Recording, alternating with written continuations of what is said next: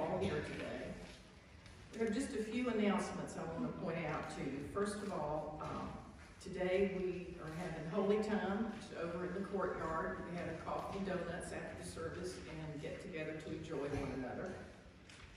Notice in the announcements that Luella Nazareth is turning 100 in January.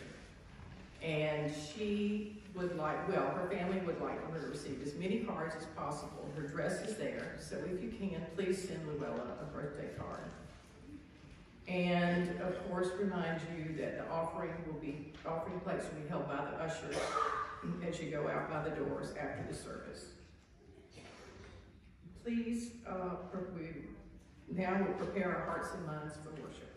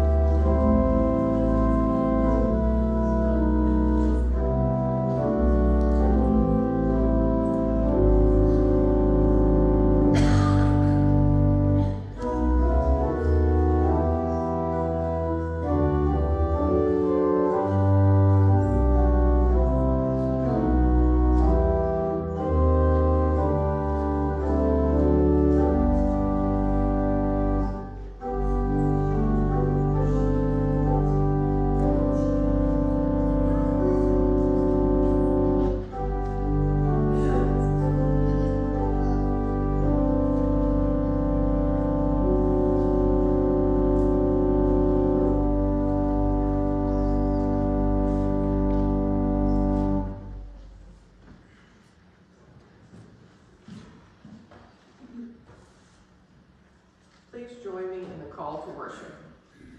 Arise, shine, for your light has come. The glory of the Lord has risen upon you. Jesus Christ is the light of the world. Nations will come to his light, and rulers will seek his radiance. Let us worship God in the name of Jesus Christ, the light of the world. Please stand as we sing hymn number 151, Three Kings, verses 1, 2, and 5. Oh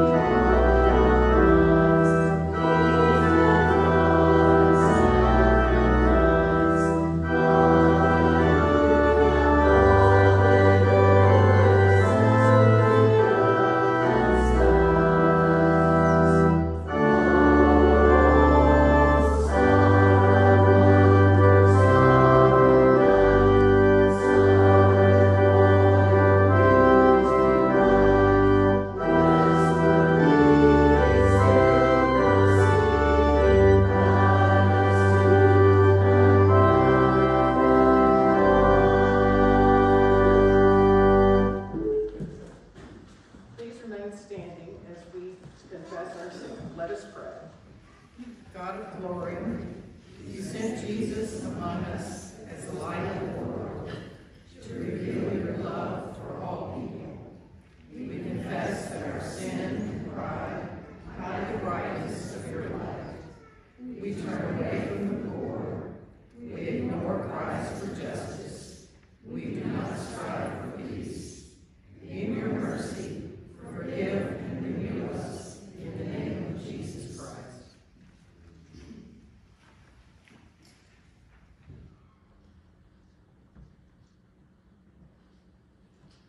In the name of Jesus Christ, we are forgiven. Now please turn to your neighbors and pass the peace.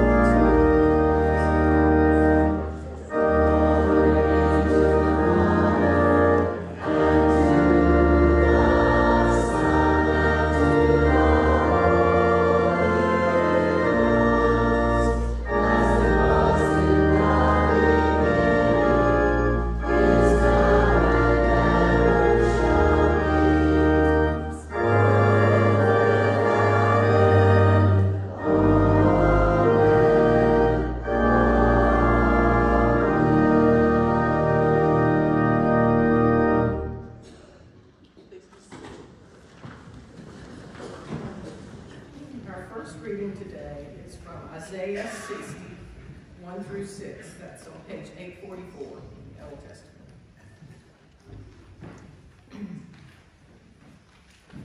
Arise, shine, for your light has come, and the glory of the Lord has risen upon you. For darkness shall cover the earth, and thick darkness the peoples. But the Lord will arise upon you, and his glory will appear over you. Nations shall come to your light, and kings to the brightness of your dawn. Lift up your eyes and look around. They all come together. They come to you. Your sons shall come away from far away, and your daughters shall be carried on your nurses' arms. Then you shall see the radiant, and your heart shall thrill and rejoice, because the abundance of the sea shall be brought to you. The wealth of the nations shall come to you. A multitude of camels shall cover you, the young camels of Midian and Ephah. All those from Sheba shall come. They shall bring gold and frankincense, and shall proclaim the peace of the Lord. Good morning. Let's stand together again and sing the song of rejoicing. Reverend.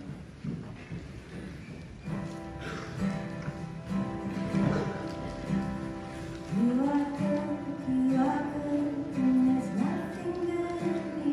You are love, on display for all to see. You are light, and the darkness falls to sin. You are hope, you are covered all sin.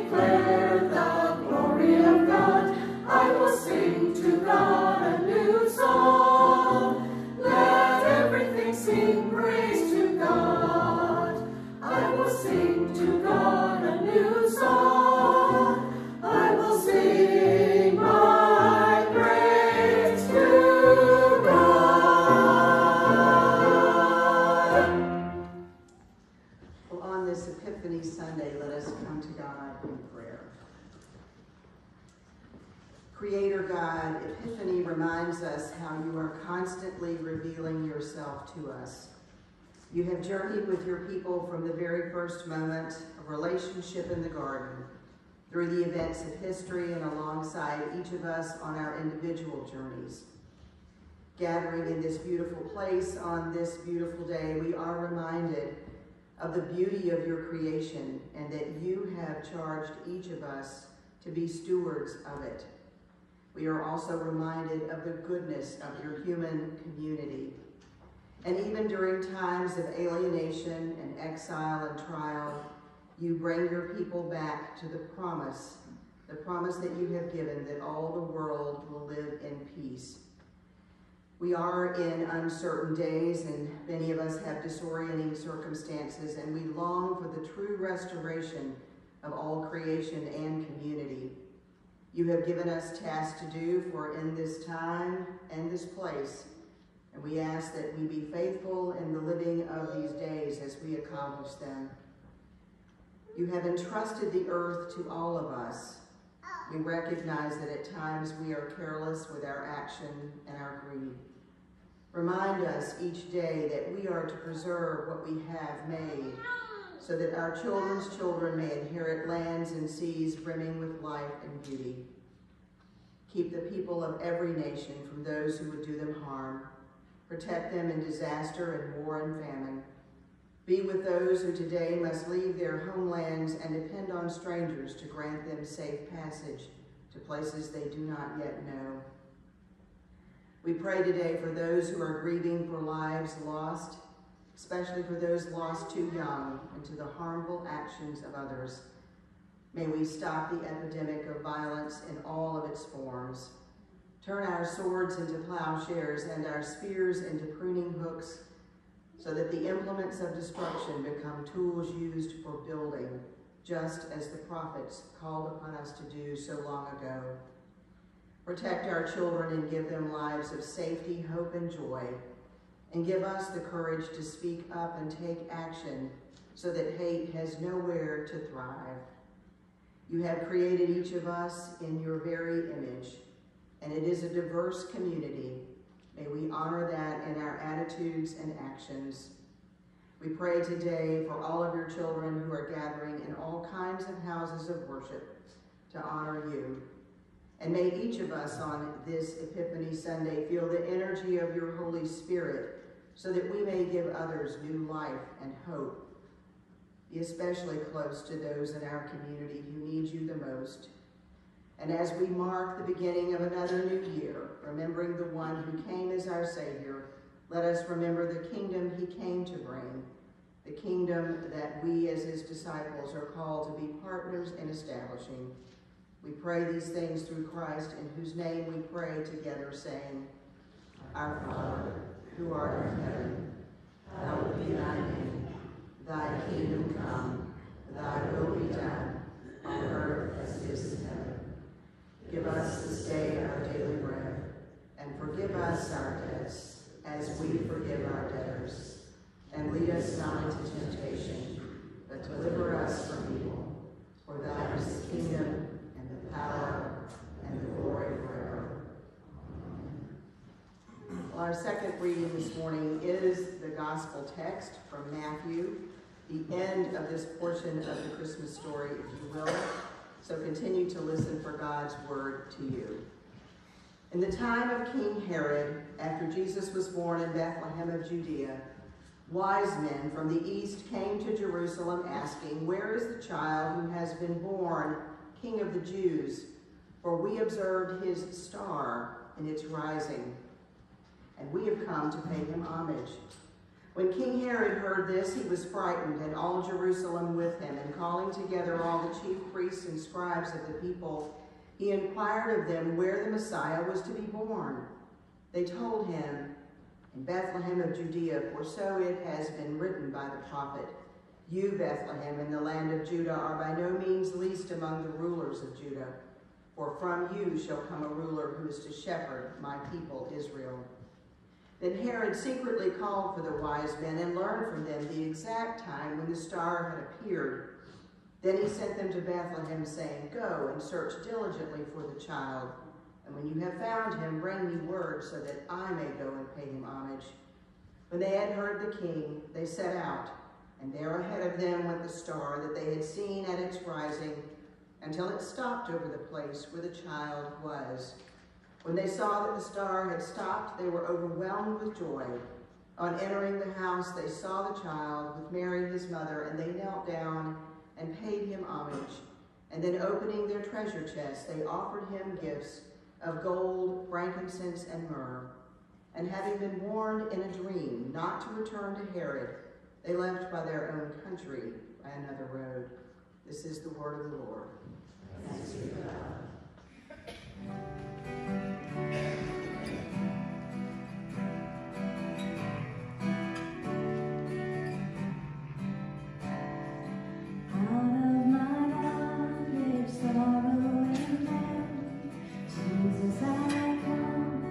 Jesus,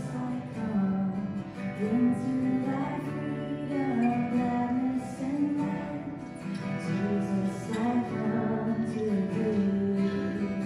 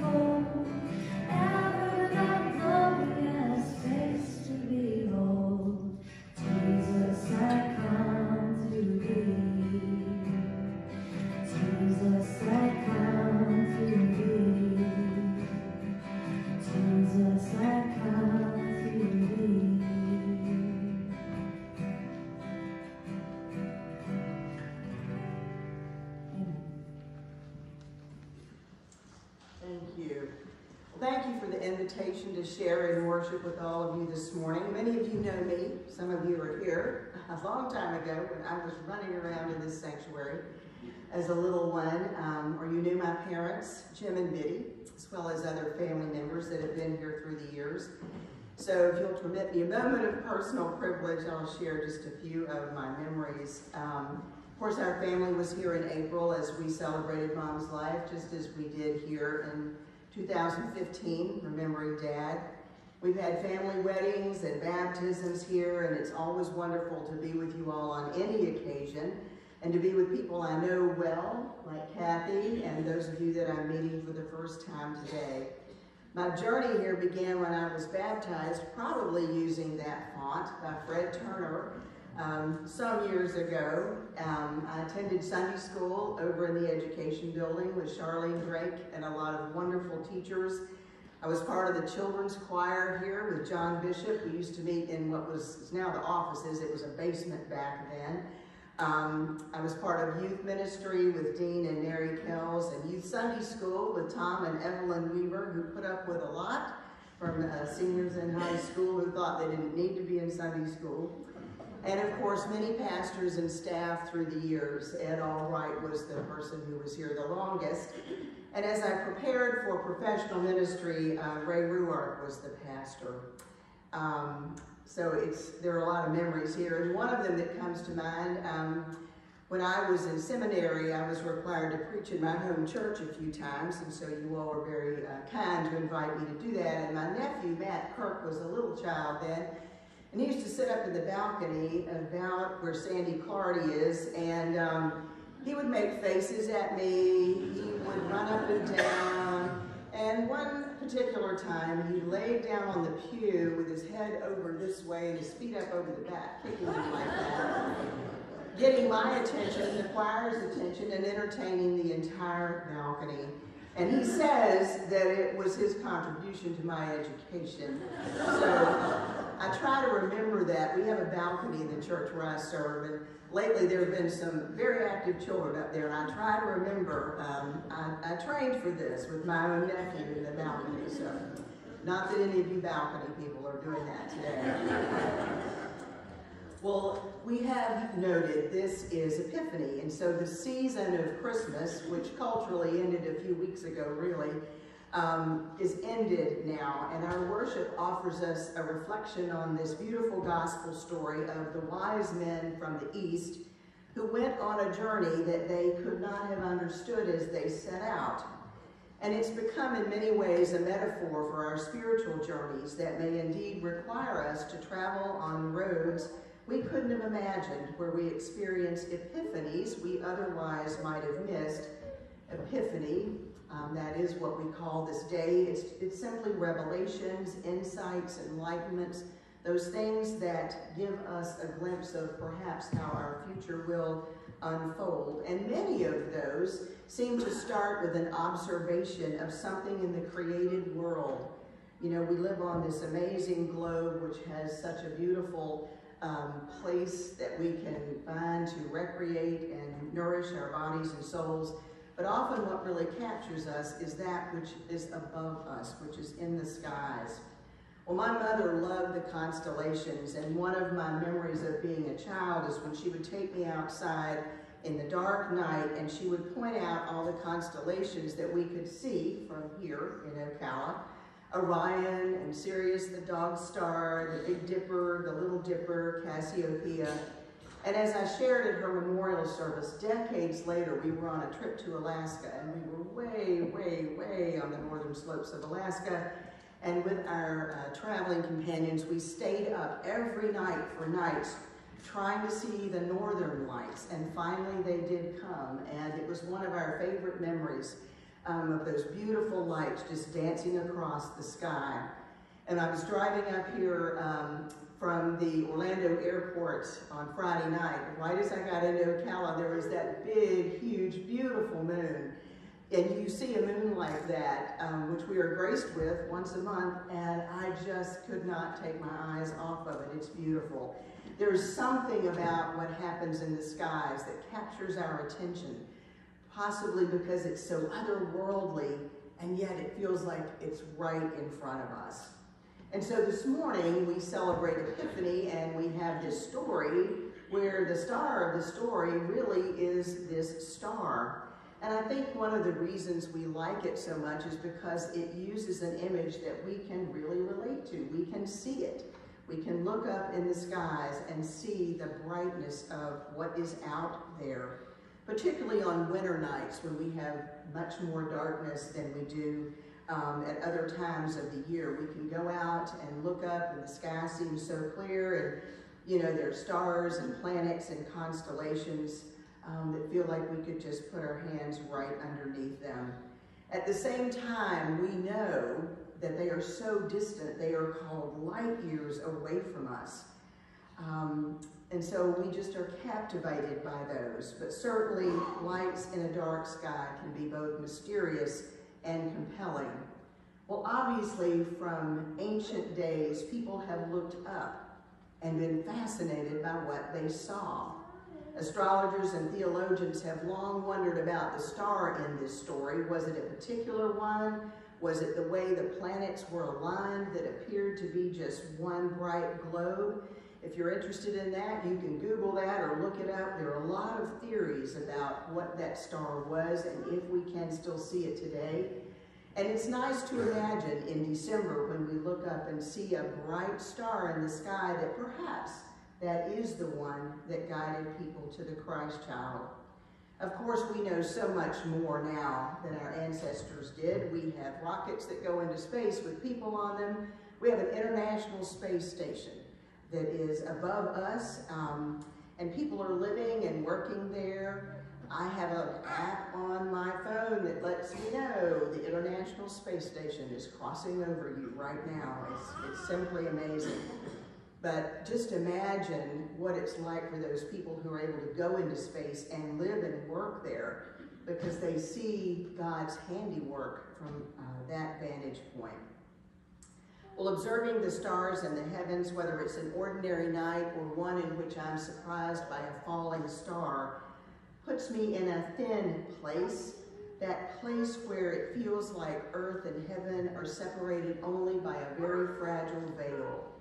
And sometimes in those thin places, something occurs that changes us, something that might be obvious or is just hinted at. That's an epiphany, a spiritual insight or perspective or an understanding that the theologian Diana Butler Bass describes as something that we can't ignore. We can't shake it off. Something grabs our attention, and then it wants us to take some kind of action. And a model for this, again, is this story where these wise men saw something that they could not ignore. And so, not even understanding what all it was, they set out to follow it. And she suggests that we too should be active recipients of whatever is revealed to us. Well, as is the case, of course, with the entire Christmas story reported by various sources, this piece of it is only a snapshot. It's just a few scenes of what our ancestors thought happened and what became the narrative as each generation shared it with the next. And there's room in the story for our imaginations to wonder and to fill in some pieces. It's fun to share this with children and ask them to imagine, well, where do you think all of those wise men went on their way to find Jesus? How do you think they got there? How did they get their food? And then, just to talk to them about, how we might imagine ourselves in a story translated over the generations for our time and our context. Well, of course, we have more information, again, than we could possibly want about what's out there, apps on our phone and our electronic devices that show us what we're looking at. As I noted, when I was a child, Mom took me outside and pointed everything out to me. Now I can walk out there with my iPad and put my little app on and look up and look at the iPad, and it'll tell me exactly what I'm looking at. And if I'm in another part of the country, it'll tell me what it is there. It's amazing. But those wise men didn't have all of that. All they had were their keen senses of observation, and they may well have been astrologers. They may well have been those professional people that watch the skies to see whether things were happening or not that they were familiar with. Now, sometimes it is something extraordinary that gets our attention, but often God works in and through the very things with which we are most familiar, so that for these men, these astrologers, a very bright star would have been noticed, but they wouldn't necessarily have left their homes to go follow it. As the story is recorded, they knew, though, the moment they saw it, that something more was happening than just another bright star. It captivated them, and they were compelled then to respond. Well, as noted in our text, there were stories that said that a promised Messiah was going to come. But these men were not Jewish, and so they might have heard about that, they might have noted it, but they wouldn't have set out to follow something that didn't relate to them personally. There were also some pagan legends that said a ruler would be born, and again, a lot of people attributed something in the sky to the announcement of those things happening. And again, they would have looked at it, but not necessarily have changed their lives for it. But this star called them to respond, and so they set out on a journey, not knowing where they were going or how long it would be. And our familiar scenes of the Nativity notwithstanding, according to Matthew, they met the Holy Family in a house, not a stable. So it's pretty clear there was some time that went by before they arrived. And along their way, these men encountered Herod and were confronted with a choice they really didn't comprehend until they found the child and then recognized that they could not go back the same route. They could not go back and tell Herod what they had discovered. This was a difficult and dangerous time, as Herod was determined to be sure that no one would threaten his throne and his rule. He heard about a child that was supposedly going to be born, and that child would be a great leader, and he wanted to know what was going on. And so he summoned these travelers and instructed them to return. And he was so enraged when he found out that they had gone home without reporting to him, he ordered all of the children up to 2 years old be killed. And then Joseph took his family to Egypt for their protection, and that's where Jesus lived the first couple of years of his life, until it was safe for them to return home. And in this context, we find people who observed something by looking up and out into the universe and recognized it meant something special. The wise men could not ignore the brilliance of a particular star, whether they understood exactly what it was asking of them or not, but it led them to find something that changed their lives and brought them to their needs. Perhaps we need to look up to see what is right in front of us before we decide how to go forward. Well, we know we believe in an amazing God who is at the same time completely beyond time and space, and yet as close to us as our own breath. Observing the skies can remind us that whatever our circumstance, we are part of something much larger and grander than we can imagine. We are neither too big nor too small, we're not forgotten, nor are we greater than anyone else. And we all see the same sky, but from very different perspectives. Surely that is part of God's master plan, that there are lenses through which we experience God and many ways to express what we believe. Looking up, we can engage a sense of awe and wonder that drenches us in the reality of the kingdom of God that is breaking in right here and right now. The prophecy of Isaiah, ancient words that Kathy read, says, "Lift up your eyes and look around." And we can translate that to where we are all these centuries later. Lift up your eyes and look around, for a star just might capture our attention and hold an epiphany for us. Well, of course, this is the beginning of a new year, and many of us have made resolutions and commitments. I won't ask you if you've made them or if you've already kept them or are abandoning them. But we it's good to have a new year, a new beginning, and start out on a fresh path. And perhaps it might be a good thing for us to do to look up, look out, look beyond that which is so familiar, to see if there isn't an epiphany for us, a revelation if we are just paying attention or attuned to the possibilities of a sacred surprise. A sacred surprise might indeed be the light that we need to go forward, whatever our circumstance. Friends, at the beginning of this new year, may it be so. Amen. I invite you to stand and let us affirm our faith using the commentary. I believe in God, Father Almighty, maker of heaven and earth, and in Jesus Christ, his only Son, our Lord, who was conceived by the Holy Ghost, born of the Virgin Mary, suffered under Pontius Pilate, was crucified, dead, and buried. He descended into hell. The third day he rose again from the dead.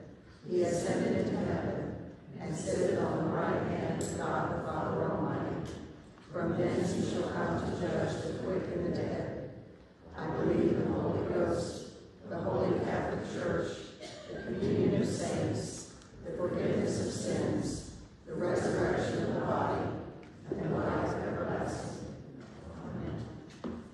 Our hymn is number 306, Blessed be the tie that binds, verses 1, 2, and 3.